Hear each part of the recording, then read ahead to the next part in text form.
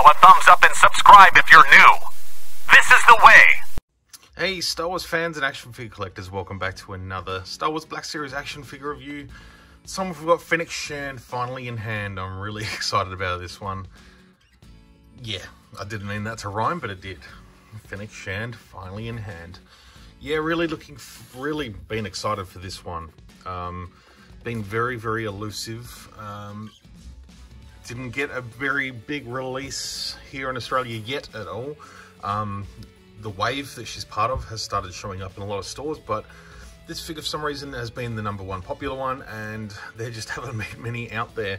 Myers have been picking them up, and also Big W recently, some sightings at Targets, but not particularly anywhere close to where I am. So yeah, I resorted to eBay, probably paid a little bit too much, but just to make sure I don't have to spend money driving around the city looking for this figure, especially with fuel prices the way they are. I think I probably came out pretty even, so I'm really excited about this one. The 3 3/4 inch Fennec was one of the best figures we've seen in a while, and this one is just equally as nice looking. An assassin elite mercenary who has worked for all the top syndicates. She's clever and capable and cunning. She is a formidable opponent and a fantastic character. This is the sort of first figure for me with the Book of Boba Fett sort of color scheme. The Boba Fett should be due out very shortly, so let's crack open this one and take a look. All right, here we have Fennec out of the box, and yeah, this is absolutely fantastic figure. She's standing up okay. I did take a little while to get there, but that's just because the base I'm using here isn't all that sturdy, so I will be holding her for most of the time. We'll get a quick look at her accessories. So she has her sort of sniper rifle and the strap, so that will hang over her shoulder. She looks fantastic. Really nicely sculpted piece, looks good. Sit nicely over her shoulder, and we'll do that in a moment after we've had a look at the figure. And we have here her helmet. Now this one is a fitting helmet over the head, whereas the vintage collection they went with the swap out heads, which in my opinion is a better option. Personally, that's just the way I like it. I prefer a swappable head because particularly in the 3 3/4 inch scale, where bigger helmets tend to sacrifice a good sculpt and able to fit their heads, but Hasbro's doing the right thing by doing the swap out heads. So we'll get a look at the helmet after we've taken a look at the figure. And here she is, really nice likeness to Ming-Na Wen. I think she's absolutely stunning. This looks fantastic. She is just absolute badass. Really big fan of her, and yeah, this figure has come off really nicely.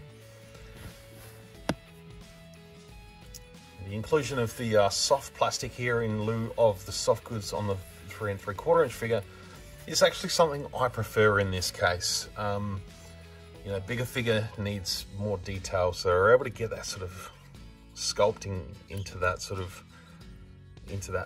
fabric, so to speak. Whereas the vintage collection, you don't really need that, so you can get away with the soft goods. And the soft goods are great too. I think they did a really good job. But yeah, in terms of this figure, I think this one just suits the aesthetic a little bit more. And yeah, I'm happy to have the sort of soft plastic for this one, just to get that extra little bit of detail out of the figure. But yeah, her whole suit, all those sort of textures in her outfit are just remarkable. You can sort of see all those patterns on the sleeves, on the back there as well. Really nicely done. Some details around the top of the legs there, around the thighs. I do like the sort of black and orange color theme she's gone with. And again, the head sculpt done really nicely. That sort of long braid coming down the side. sculpting detail on the top of the head is really nice too. Just a fantastic looking figure, really, really nice. So, I mean, she will hold this rifle, but it's a funny one, so I'm going to spend some time make sure that will sit properly. For now, I'll just put it over her shoulder and get a look at how that sits. So it sits really nicely. That's not going anywhere. It looks nice, sitting well. Can't ask for better than that.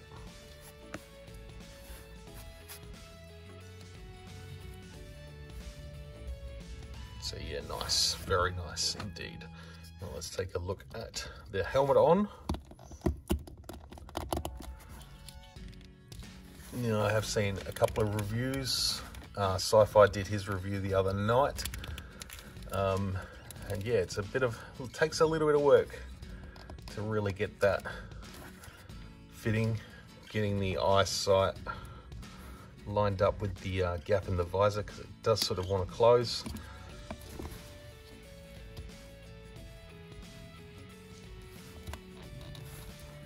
Yeah, that's another reason why I prefer the swappable heads. But yeah, this one works. I mean, the scale looks nice. It is an awesome looking helmet. But for this particular figure, I think I prefer to show off that awesome head sculpt and have her sort of maybe just sort of holding the helmet at her side, like so. So yeah, just absolute top-notch figure. Really glad to have this one in the collection.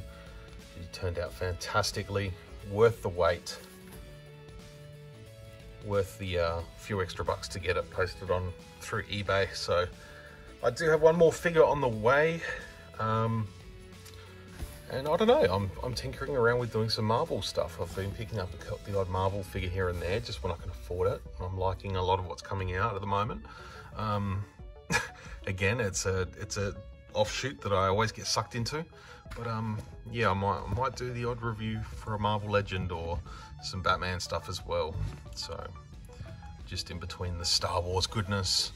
So thank you all very much for watching. Let me know what you're thinking of this figure in the comments. I think this one's definitely going to make my top 10 of the year. I think it's just so nice, really. Just the sculpt, the detail, the paint, everything is just really, really nice. So thank you all so much for tuning in again.